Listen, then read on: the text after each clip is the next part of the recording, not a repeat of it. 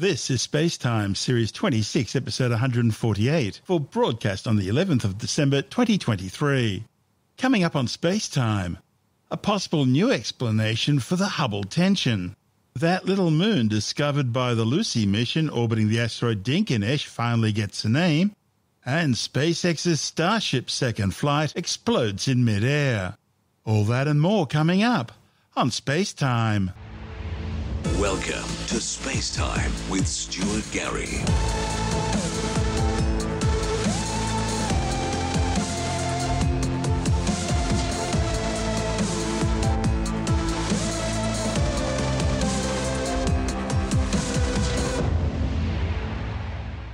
Ever since the creation of the Big Bang 13.82 billion years ago, the universe has been expanding. However, that rate of expansion has been an ongoing area of debate, with different measurement techniques giving contradictory values and different results. By knowing how fast the universe is expanding, scientists not only have a better picture of what the universe is doing, but also where it's going and what our ultimate fate will be. At first, the discrepancy in the rate of the cosmic expansion, known as the Hubble-Metre constant, was put down to simply a lack of accuracy in the actual measurements. And it was assumed that as scientists received more and more accurate observational data, the differences would gradually disappear. However, that's not what's happened. Instead, the discrepancy, known as Hubble tension, has actually gotten bigger. Now, a new study reported in the monthly notices of the Royal Astronomical Society is proposing a new solution to the problem. Using an alternative theory of gravity called MOND, Modified Newtonian Dynamics, cosmologists have found that this discrepancy in the measured values of the Hubble constant can easily be explained, and the Hubble tension disappears. Okay, so what are we actually dealing with here? Well, the expansion of the universe causes the galaxies to move away from each other, and the speed at which they move is proportional to the distance between them. In other words, the further away from us a galaxy seems to be, the faster it's moving. For instance, if one galaxy is twice as far away from the Earth as another galaxy, its distance from us also grows twice as fast. It was US astronomer Edwin Hubble who first recognized this connection. In order to calculate just how fast two galaxies are moving away from each other, it's therefore necessary to know how far apart they are.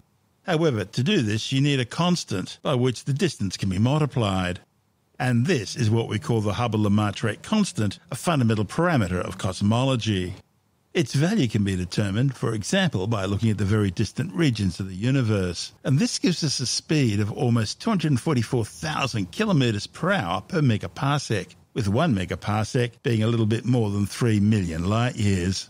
Now, one way of measuring cosmic distances involves looking for specific kinds of exploding stars known as Type 1a supernovae.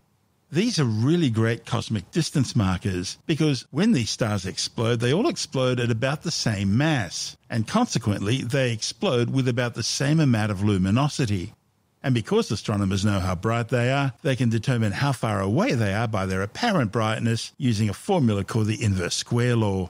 It's a little bit like looking at a row of identical streetlights along a road. The nearest one will be the brightest, but they'll look progressively fainter the further away they are. In the same way, these Type 1a supernovae act like standard candles, providing a sort of cosmic distance ladder. So you look at a galaxy and, if you're lucky, you'll see a Type 1a supernova explode in that galaxy, and then you can work out just how far away it is.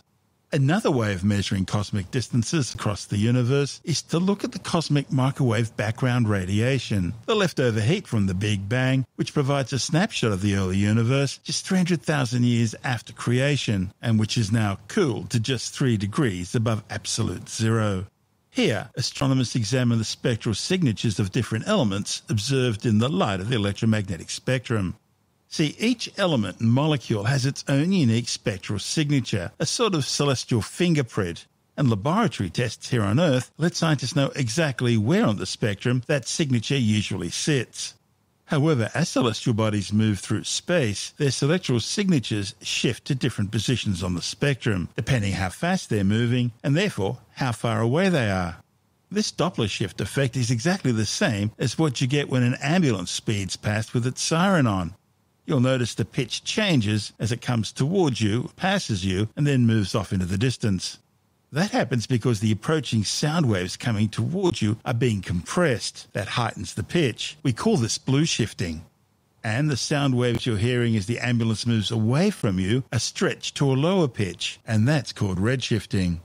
And it's the same thing with spectral readings. Astronomers know where the elemental lines for hydrogen are on the spectrum. But if these lines are shifted towards the red or blue, then the object you're seeing, from your viewpoint, is moving away or towards you. And the faster it moves, the stronger the change. Consequently, the further away the object is. The trouble is, these two methods, one using the cosmic microwave background, the other using Type 1a supernovae, don't match up. In fact, the value for the Hubble constant is around 10% less for the cosmic microwave background signatures compared to the Type 1a supernovae standard candle. This report from NASA TV.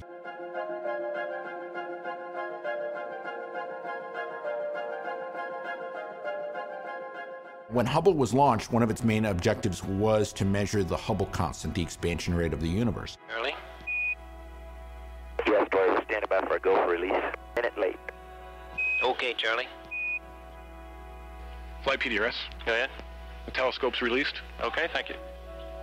Beginning in the mid-2000s, around 2005, I started a project to use what are sort of the gold standard tools in astronomy for measuring distances, which is to use pulsating stars called Cepheid variables, and exploding stars called Type 1a supernovae, and of course the Hubble Space Telescope itself, and to try to make more precise measurements than had ever been made as a check on the universe.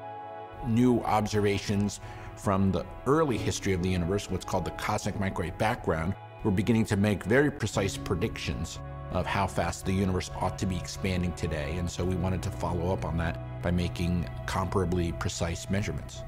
First, it was the WMAP cosmic microwave background satellite that NASA flew in the early 2000s, and then that gave way to Planck, the European Space Agency satellite, that's even more precise. So by measuring the cosmic microwave background and then using a model that we call the standard model of cosmology to then extrapolate that to the present time, they determined ultimately that the universe ought to be expanding at, in funny units that we use, 67.4 plus or minus 0.5 kilometers per second per megaparsec, which roughly means the universe will double in about 10 billion years. Using the Hubble Space Telescope and some of these tools, the Cepheid variables and the Type 1a supernovae, we determined the local expansion rate to be about 73.0 plus or minus 1.0 kilometer per second per megaparsec, which is the most precise local or present measurement of the expansion rate.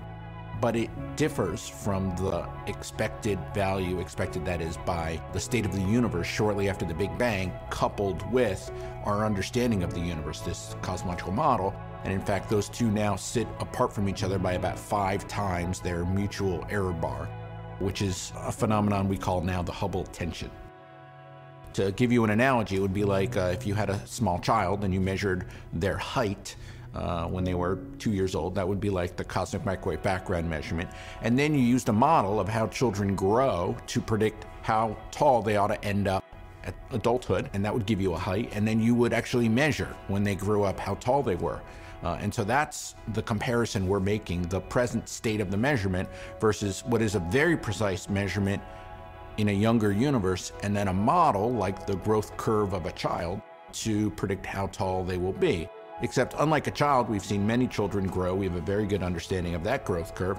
We've only ever seen one universe, and it's full of stuff whose nature we don't deeply understand. And so it's not crazy to think that we might be missing something in that understanding. In order to predict and really extrapolate the state of the universe from the beginning to the present day, we have to understand components of the universe, particularly 2 components whose nature is not well understood but make up 96% of the universe, and that's dark matter and dark energy. Dark energy makes up about 70%, and dark matter probably makes up about 25 to 27%. And we don't really understand at a detailed level what these are exactly. We don't understand their microphysics. So in order to make these predictions, we assume that they are their most vanilla or plainest possible forms. We see this tension then, and so one possibility, not the only possibility, is that they are more complicated, that there's a more complex story, or some other aspect even that we've been missing about the universe. The Hubble Space Telescope has more or less been working on measuring the Hubble constant for its entire lifetime, about 30 years. So the original goal when it was launched was to measure it to 10% uncertainty, and I think that was successfully accomplished in the early 2000s. We're now on sort of what I would say is the second generation of measurements of the Hubble constant that are targeting closer to percent level precision. And I think Hubble, especially with its new instruments, has absolutely come through with the capabilities needed. Hubble really has delivered the quality and caliber of data that's necessary to make these measurements. And in that report from NASA TV, we heard from Professor Adam Rees, a physics Nobel laureate with Johns Hopkins University. Scientists have recently come up with a hypothesis that could explain this tension. See, the large-scale cosmic structure of the universe shows that it's built like a giant web with filaments and nodes of galaxies, galaxy clusters and superclusters, and these surround vast empty voids. Over the last few years, there's been some evidence suggesting that the Milky Way galaxy could be near one of these voids. One of the study's authors, Pavel Krupa from the University of Bonn, says the new idea is that our galaxy is located in a region of space where there's relatively little matter, comparable to, say, an air bubble in a cake. The density of matter is much higher around the bubble than what it is inside the bubble. Gravitational forces emanate from the surrounding matter, which then pulls any galaxies in the bubble towards the edge of the cavity. That's why they're moving away from us faster than would actually be expected. So these deviations could therefore simply be explained by a local underdensity. Another research group recently measured the average speed of a large number of galaxies that are some 600 million light-years away from us, and they found that these galaxies are actually moving away from us 4 times faster than what the standard model of cosmology allows. And that's because the standard model doesn't provide for such underdensities or bubbles. They should not actually exist. Instead, matter should be evenly distributed through space. And we know from the large-scale structure of the universe that's simply not the case. Our standard model of cosmology, known as lambda cold dark matter, is based on a theory of the nature of gravity first put forward by Albert Einstein. However, Cooper says gravitational forces may be behaving differently on certain scales compared to what Einstein expected. So instead, Cooper and colleagues used a modified theory of gravity in their computer simulations. This modified theory, known as MOND or Modified Newtonian Dynamics, was first proposed 4 decades ago by Israeli physicist Mordechai Milgram. MOND was originally proposed to explain anomalies seen in the rotational speeds of galaxies. Those anomalies eventually led to the suggestion of an invisible substance called dark matter. Galaxies were spinning around faster than they should for the amount of matter they contained. Something else was holding them together, and that led to the suggestion of some invisible substance called dark matter. MOND instead suggests that the anomalies put down to extra unseen mass or dark matter could just as easily be explained by Newton's law of gravity breaking down when the gravitational pull is very weak, as is the case with the outer regions of galaxies. Now, don't get me wrong, MOND is still considered an outsider theory today. But Krupa says that in his calculations, MOND does actually predict the existence of such bubbles. He says that if one were to assume that gravity actually behaves according to Milgram's assumptions, then the Hubble tension would disappear. There would then actually only be one constant for the expansion of the universe, and the observed deviations would simply be due to irregularities in the distribution of matter. It's just the latest pebble in a growing mountain of evidence supporting MOND. I guess only time will tell. This is SpaceTime. Still to come, the little moon discovered by the Lucy mission orbiting the asteroid Dinkinesh has finally got a name, and SpaceX's Starship second flight explodes in mid-air. All that and more still to come on SpaceTime.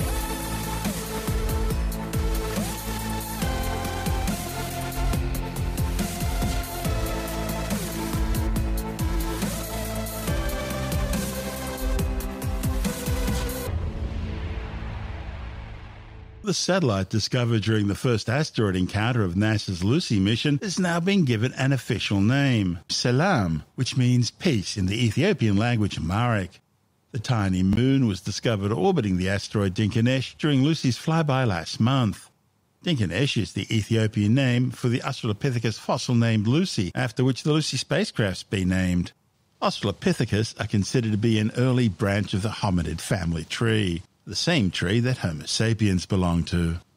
Mission scientist Raphael Marshall from the Blue Coast Observatory in Nice, who originally identified Dinkinesh as a potential target for the Lucy mission, says it seemed appropriate to name the satellite in honour of another fossil that was called Lucy's baby. The fossil Selam was discovered in the year 2000 in Dinkinesh, Ethiopia. It belonged to a 3-year-old girl of the same Australopithecus species as Lucy, although in actual fact the baby lived some 100,000 years before Lucy. As the Lucy spacecraft was flying towards Dinkinesh, observations leading up to the encounter hinted that there was something interesting going on in the system.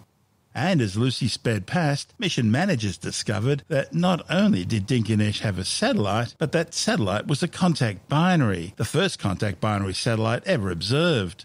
The Dinkinesh encounter was added in January as an in-flight test of the spacecraft systems and instruments, and all systems performed well. The tools and techniques that were refined with the data from the encounter will help mission managers prepare the mission's main targets, the never-before-explored Jovian Trojan asteroids. In addition to the images taken by Lucy's high-resolution camera and its terminal tracking cameras, Lucy's other science instruments also collected data that will help scientists better understand these puzzling asteroids. The spacecraft successfully scanned the two asteroids from a variety of vantage points around closest approach, studying their surface and obtaining detailed spectra. Scientists were also able to detect and measure the temperature of the system for about 9 minutes as the spacecraft flew by on its closest approach. Phil Christensen from Arizona State says different sized particles such as sand, pebbles and boulders all heat up differently as the asteroid rotates. And the temperature measurements will allow scientists to study the size and physical properties of the materials on the asteroid's surface. The data will help scientists better understand the composition of the asteroids, allowing them to compare the makeup of Dinkinesh and Selam and understand how these two bodies may be compositionally linked to other asteroids. Lucy is expected to visit 9 more asteroids over the next decade in 6 separate encounters. After an Earth gravity assist this time next year, the spacecraft will return to the main asteroid belt, where it will encounter the asteroid Donald Johanson in April 2025. Lucy will pass through the main asteroid belt and reach the mission's primary targets, the Jovian Trojan asteroids, in 2027. This report from NASA TV. On November 1st, 2023, NASA's Lucy mission was scheduled to fly by and image its first main belt asteroid, Dinkinesh. However, when the team downloaded the spacecraft imagery, it made an unexpected discovery. Asteroid Dinkinesh has a satellite, making it a binary asteroid system. In the first image from the Lucy Long-Range Reconnaissance Imager, the team observed the moonrise of a satellite of its first asteroid, Dinkinesh. This image was taken at 12:55 Eastern, within a minute of closest approach, from a range of approximately 270 miles from the asteroid. Dinkinesh in the Ethiopian language means "you are marvelous," and the asteroid truly did live up to its name. Lucy observations in the weeks leading up to the encounter suggested that Dinkinesh might hold some surprises. Sure enough, imagery from the terminal tracking camera T2CAM on the Lucy spacecraft shows Dinkinesh's satellite. As the team downloaded more images that had been taken before and after closest approach, they were in for another surprise. That satellite was actually a contact binary. It was 2 objects stuck together. This small satellite has been named Selam, which means peace. The team will continue to study the data from this first encounter as they prepare for their next rendezvous with the main belt asteroid Donald Johanson in 2025. This is SpaceTime. Still to come, SpaceX's Starship second flight explodes in mid-air, and later in the science report, the World Meteorological Organization confirms that 2023 will be the hottest year since records began. All that and more still to come on SpaceTime.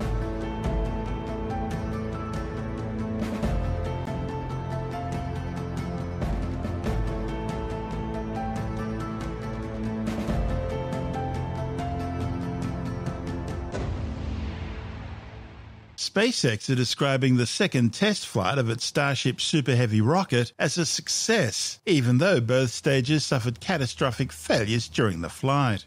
The 121-metre tall vehicle is the biggest and most powerful rocket ever built, producing some 16.7 million pounds of thrust. That's more than double that of the Saturn V Apollo moon rockets.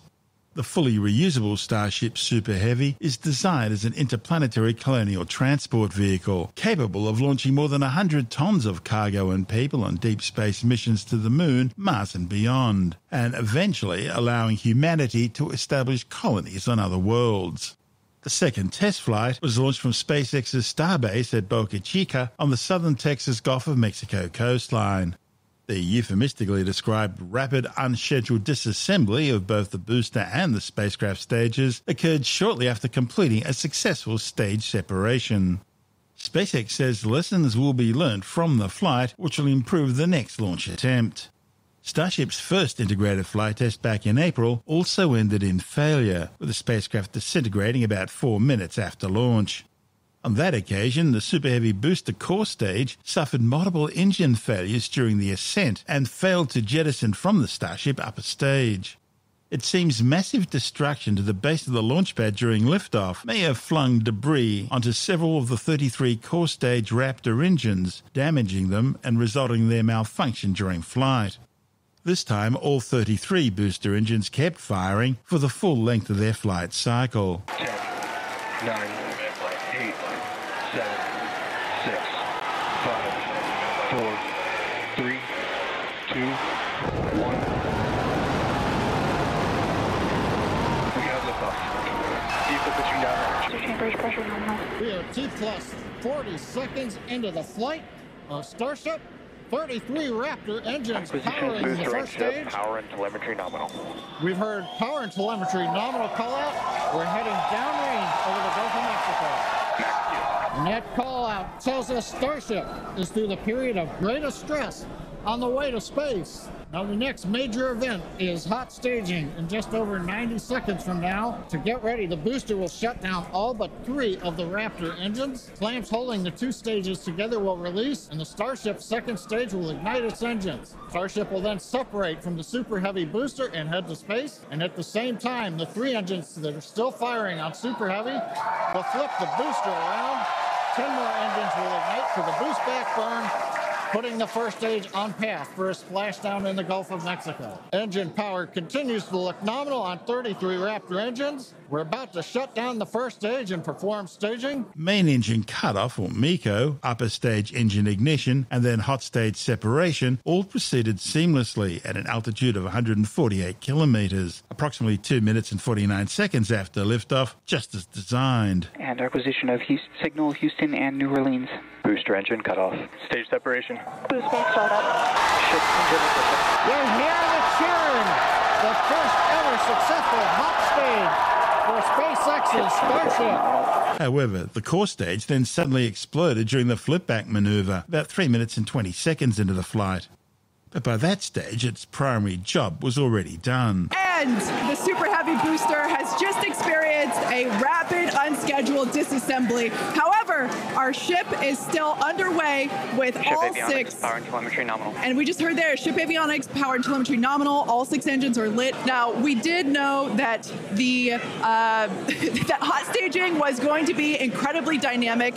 We knew that there was a chance that the booster would not survive, but we're going to take that data and figure out how we can make the booster better for the next hot stage. Yeah, that hot staging put a lot of load on the top of the booster, and of course it flipped around there, a lot of dynamic stuff happening.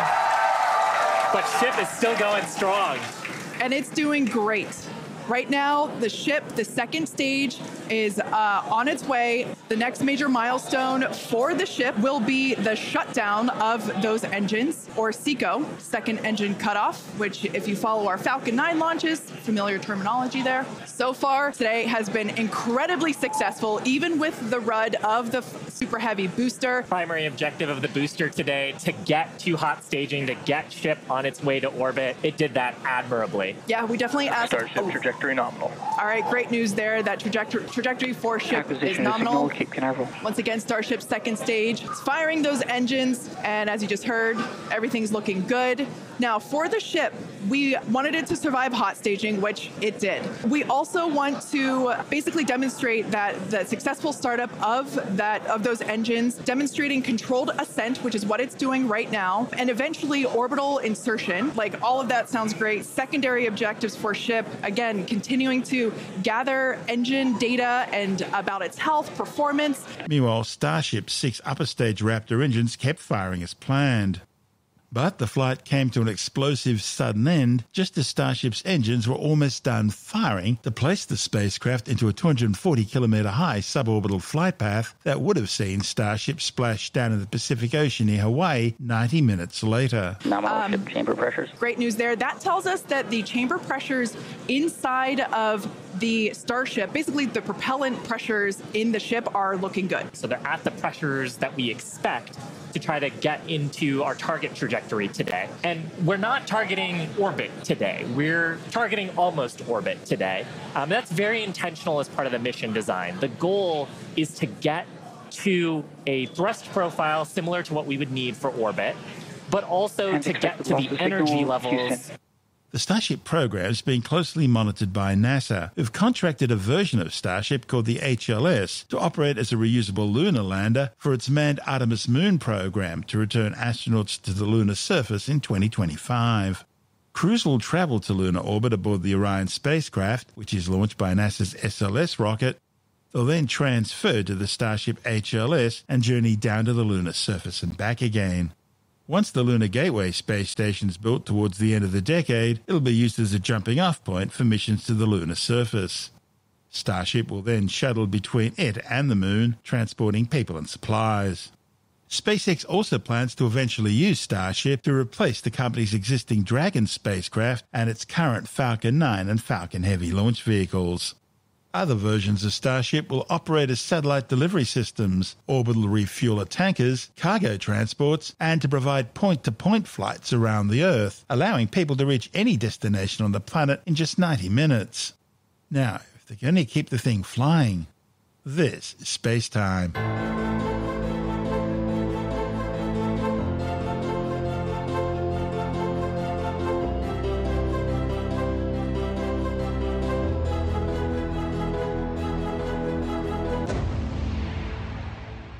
And time now to take a brief look at some of the other stories making news in science this week with a science report. Scientists have confirmed that 2023 will be the warmest year since records began. The findings by the World Meteorological Organization's Provisional State of the Global Climate Report shows that data up to October indicates 2023 has already been about 1.4 degrees above pre-industrial temperatures so far. The report shows carbon dioxide levels are now 50% higher than at pre-industrial levels. And sea level rise for 2013 to 2022 is more than twice the rate recorded for 1993 to the year 2002. Meanwhile, the Australasian Fire Authorities Council is warning that most of Queensland, New South Wales and the southern part of the Northern Territory will be at increased risk of fire this summer, along with some locations in Tasmania, Victoria, South Australia and Western Australia. The organisation, which is the National Council for Fire and Emergency Services, says vegetation growth, fuelled by La Niña-driven heavy rainfalls in recent years, is combining with record-breaking dry conditions and temperatures this spring to create higher fuel loads, even in areas that were heavily burnt during the 2019-2020 Black Summer fire season. A new study has found that organ donations from older people may be accelerating the ageing process in younger recipients. Aging cells can become senescent, a condition in which they stop multiplying and secrete chemicals that negatively affect neighbouring cells. Senescent cells accumulate in older donor organs and have the potential to compromise transplant outcomes. Now, a report in the American Journal of Transplantation has found that transplanting older organs can trigger senescence in younger recipients. Scientists observed that young and middle-aged recipients that received heart transplants from older donors had impaired physical capacity and reduced running times and grip strength.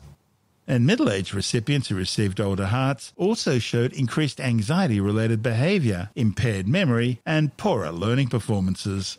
The authors found that these accelerated aging effects in younger recipients were driven by the release of senescence-associated factors and mitochondrial DNA from older transplants. A new study suggests that Australia's magic mushrooms could help breed tomorrow's designer shrooms.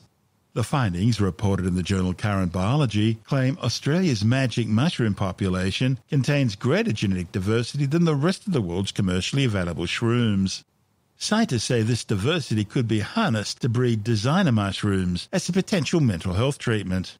Scientists sequenced the genes of 38 types of magic mushrooms from Australia and 86 commercially available types, finding that while the Aussie shrooms were genetically diverse, the commercially available ones were sorely lacking in diversity after decades of selective breeding.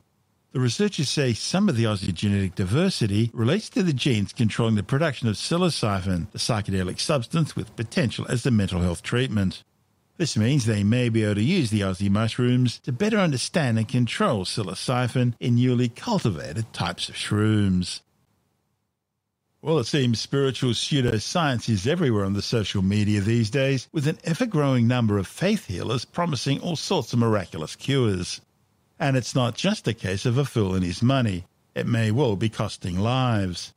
Tim Mendham from Australian Skeptics warns people believing in faith healers and wacky cures are stopping vital cancer treatments in the vain hope of an easy cure. Yeah, this is a weird story, which I had to read through the entire thing, which is so long. It's more anecdotal. Yeah, thanks. Literally ran for page after page after page. Faith healers have been dealt with by the skeptics a number of times, actually, over the years. Obviously, faith healers have been around a long time. People who come to you and say, Zappo, put my hand on your head and your illness is gone, whatever.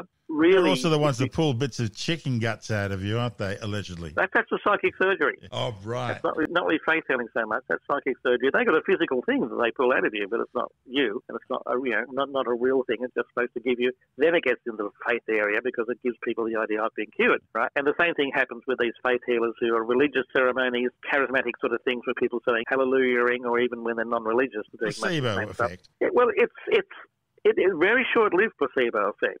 People often think they're cured and then a few days later they're not. Now, it's one thing to feel good after the initial treatment, but then if you're not cured, you're not cured. And therefore, there might be faith, but there's not a lot of healing involved. And certainly there's a particular case, a particular article that I was reading recently about a fellow who's a former chiropractor who allows himself to be called a neuroscientist by many of the alternative medicine platforms that he appears on, named Joe Dispenza, which is interesting. He's dispensing stuff. But Joe Dispenza is a chiropractor, former, but he regards himself as a scientist, and he likes to use all sorts of scientific terms and sciencey sort of words.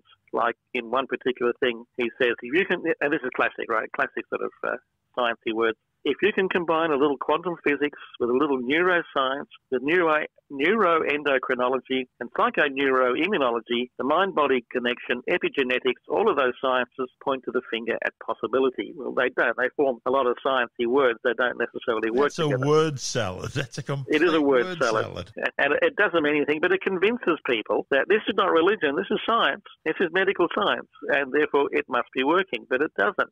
So what happens is that people believe it. They spend their money on it. They give their faith to it. They stop other medical treatments that they probably need that might be having some beneficial effect, and they turn to the faith. And you will find that most times the faith does not help them in the long run. And you then wonder about the faith healers. Are they pure shonks?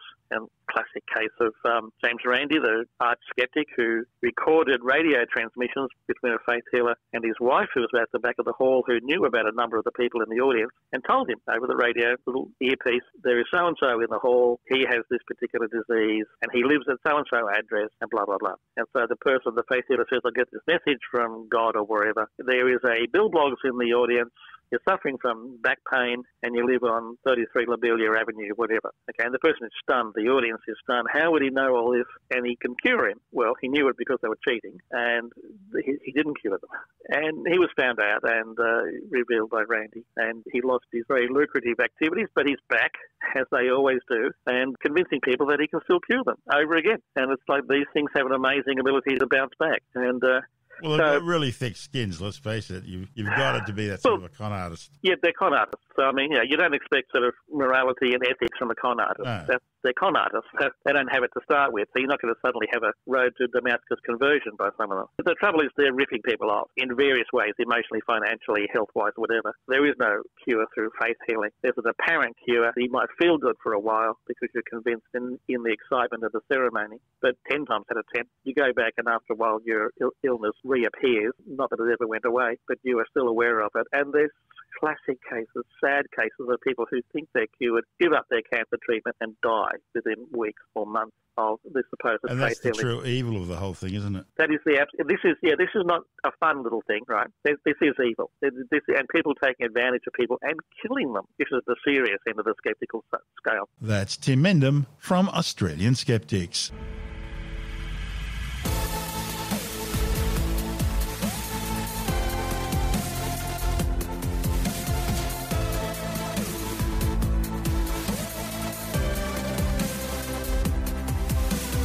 And that's the show for now.